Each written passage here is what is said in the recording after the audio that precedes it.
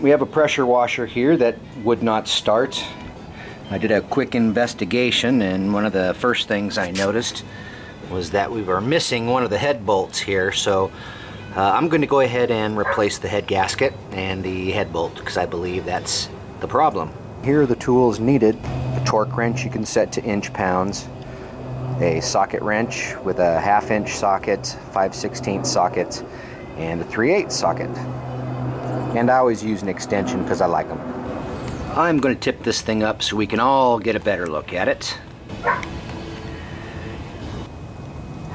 Okay, I'm going to try and do this without having to remove the whole engine shroud.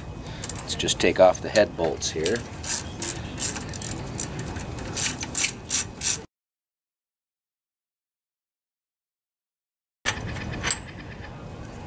It's really oily.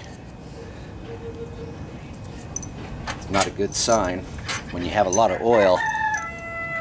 It's not a good sign when you have a lot of oil in the upper end.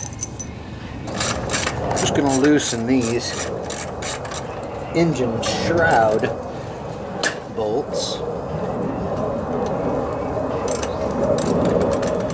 Now they're actually screwed into the head, so I am going to have to remove them. Alright, let's see what we have under here. A lot of oil in the upper end. You want to make sure to scrape all the gasket surfaces as clean as you can before you reassemble with a new gasket.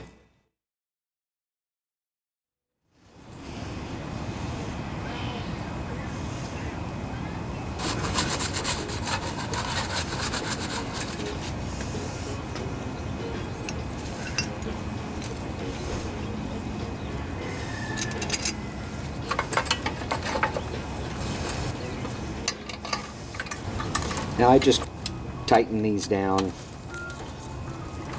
like basically just finger tight for now until there's a special torque sequence, and you torque these head bolts down to 140 inch-pounds.